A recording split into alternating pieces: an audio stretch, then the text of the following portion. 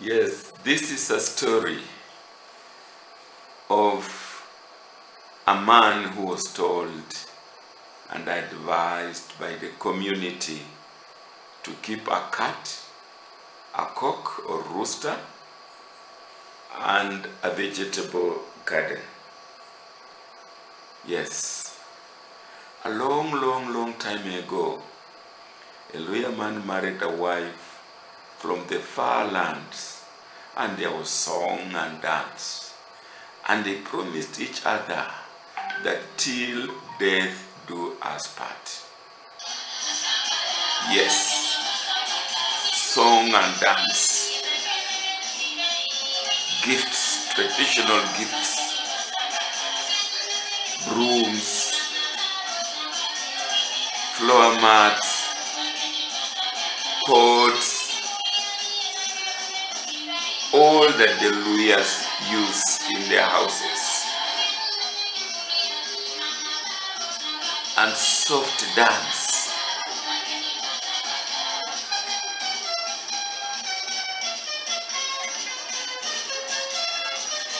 Cooking sticks, baskets, brooms, yes, gifts, the bride and the bridegroom, and it was joy as the women danced and the bridegroom and the groom joined to receive the gifts and to dance from far off lands.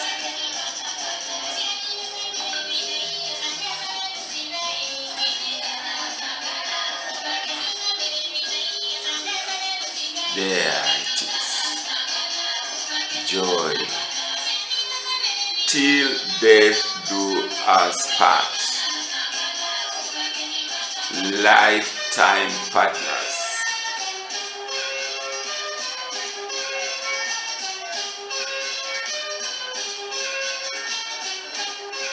There.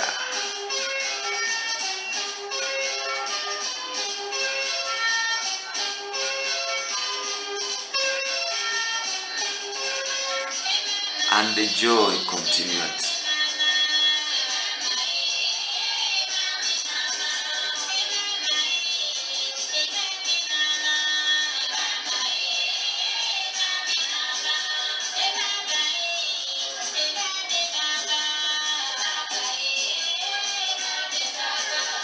And films, photos, videos, recording occasion. Yes, and there it was.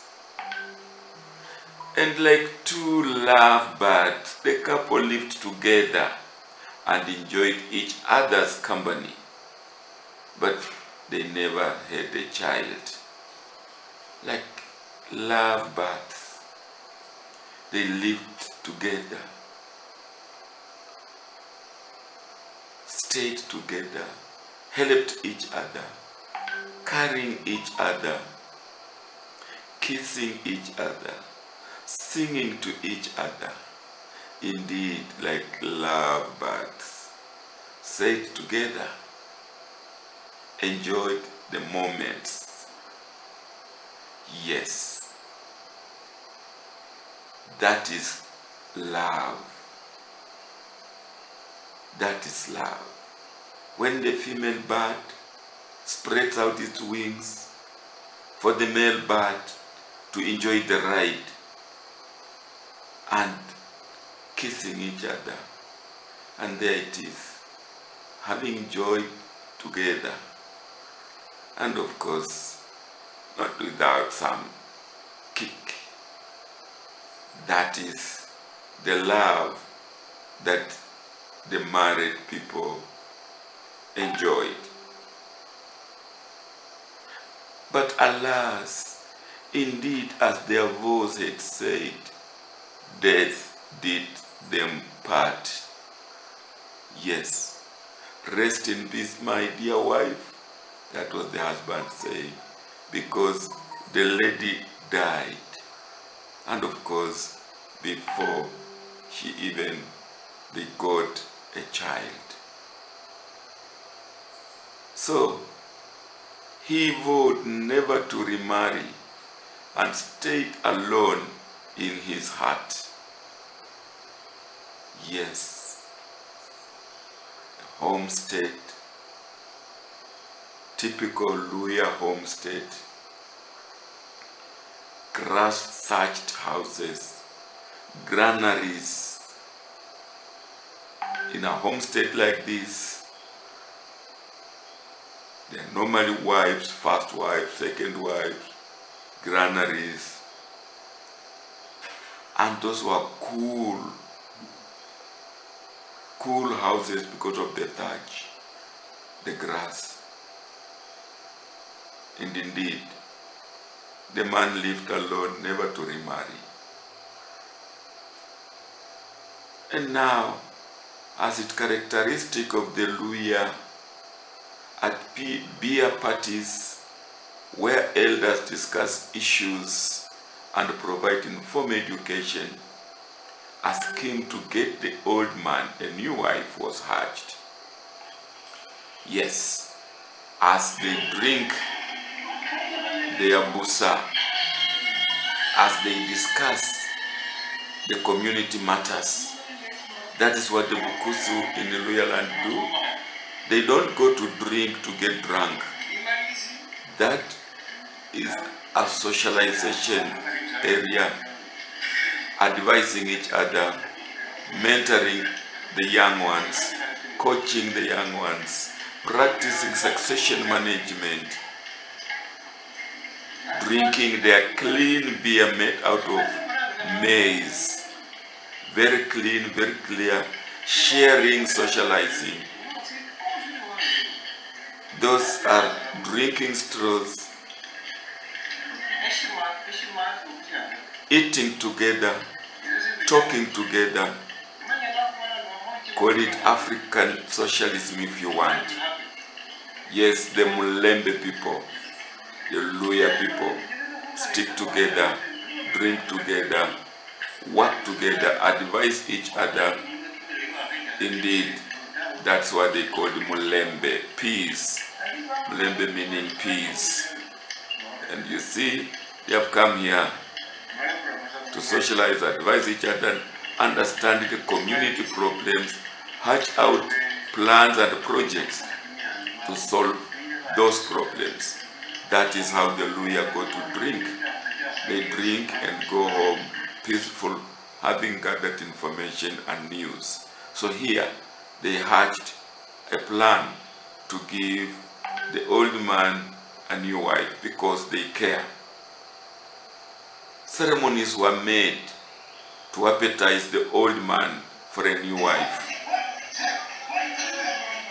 Yes, the men thought their colleague cannot remain alone. And they danced, and they brought wives. Look, escorting, taking to the old man who has vowed never to remarry. And there they are. We care. We are a Mulembe nation. We don't want one of our own to go lonely. We must facilitate. We come with the dance. We come with joy.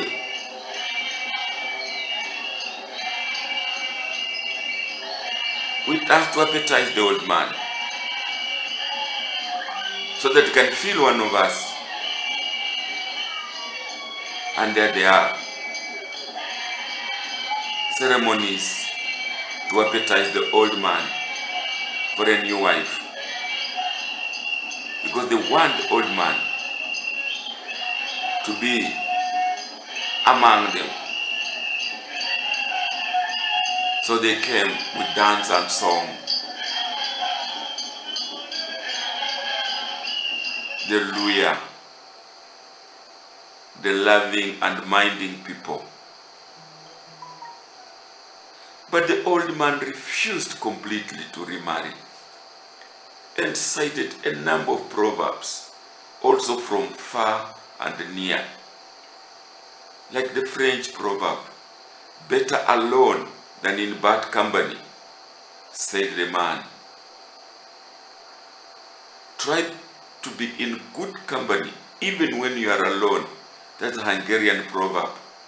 And the man was telling them, in a choice between bad company and loneliness, the second is preferable. That's a Spanish proverb. So the man stuck to his guns and never wanted to remarry. He loved his departed partner. So the elders feared that since he was staying alone and was aging, should he die at night, the omnivorous rats would eat his body before he is discovered for burial. He has refused to remarry. They fear to him, he stays alone. So the elders advised him that in the absence of a companion, he should keep a cat, a rooster, and a garden of vegetables. Yes, a cat, a cock, rooster, and a garden of vegetables. A cat in the house would chase away the rats and keep the body intact in case he died. Of course, some rats can indeed even terrorize the cat. But of course, the advice was, be with a cat in your house since you are alone. When God finally calls you, should it happen at night, when you would have locked your door, by daybreak we shall not know. And the rats might feast on you. So the cat, as I said, some rats can be fierce. They can even chase the cats away. But that probably is not an African cat. Now, a garden of vegetables would attract people to come and fetch some and then notice that the man was not up. Because a garden of vegetables in front of your house, you cannot eat all the vegetables alone. Neighbors would come to ask for some vegetables, and when they came and found that the door is already still locked, then they would be in a position therefore to discover you. Here is sukuma. All this is sukuma. As you can see, A garden outside the house. this sukuma in this sack. And this is a sack. These are sacks. Yes, You can see. a kitchen garden can be in sacks. It doesn't have to be right on the ground. You take a 90 So you can round your house sack with sacks of and sukuma. then you put in soil. And as you put in the soil, you mix it with manure. I prefer organic manure. And then you put in this pipe in the middle, and in the pipe Yes, this is a homestead. you have You can hear the birds, holes the poultry. in the pipe, and then This is a garden you make made out of sacks sacks. on the you make holes on the sack.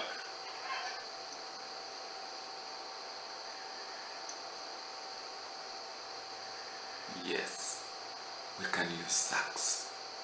That is soil mixed with manure, organic manure. We are putting them in those sacks.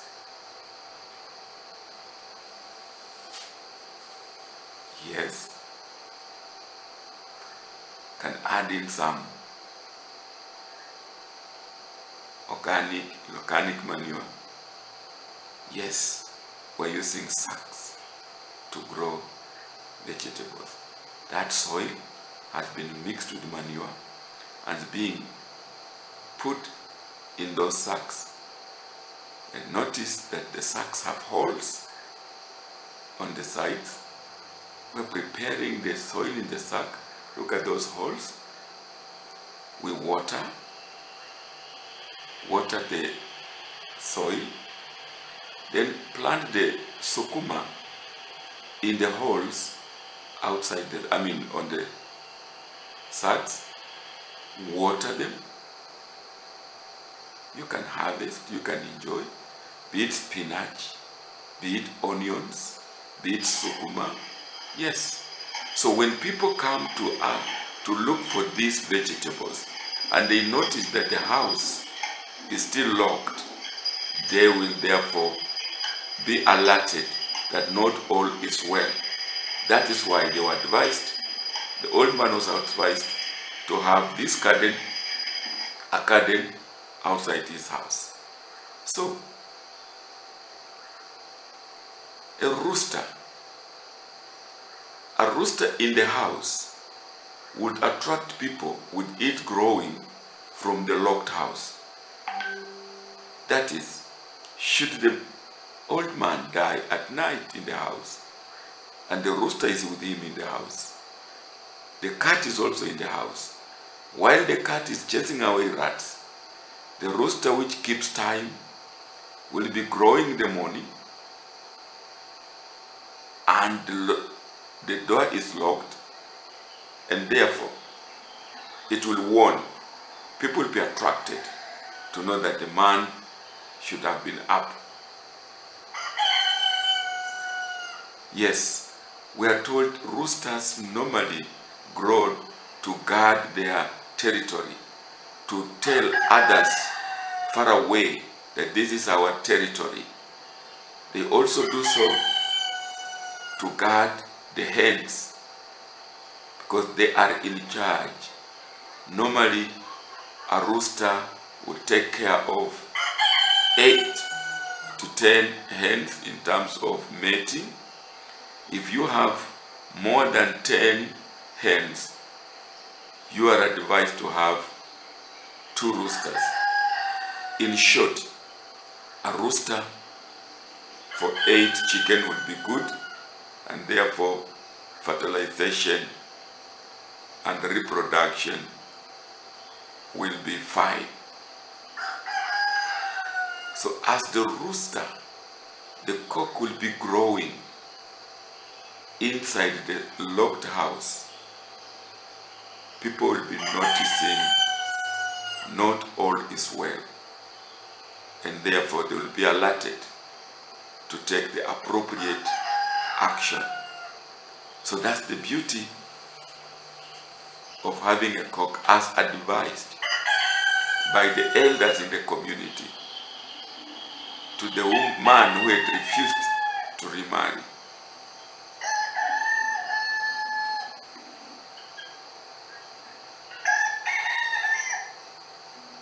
They crow in different styles. Long, short. It's a long one. That's a fairly long one. And indeed, that was the advice of the community, that you are alone. Have a rooster in the house. Have a cat in the house. And have a garden of vegetables outside.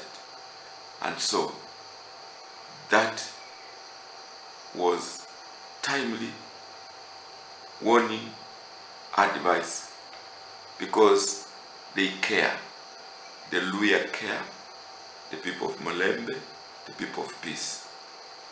So now, what lessons can we learn here? There are many lessons. I have picked just 4. That we should understand we are good enough all by ourselves. The old man believed he was good enough all by himself. 2. We should value others' opinions, but value our own more. Yes, pick opinions, but if you have an opinion, value yours too, probably even more. Number 3, we should make plans for the future and pursue them in earnest. So, the old man was asked to make plan for his future and to keep it. And finally, we should appreciate that being alone should not mean we are lonely. So indeed, you can be alone, but be very active, very productive.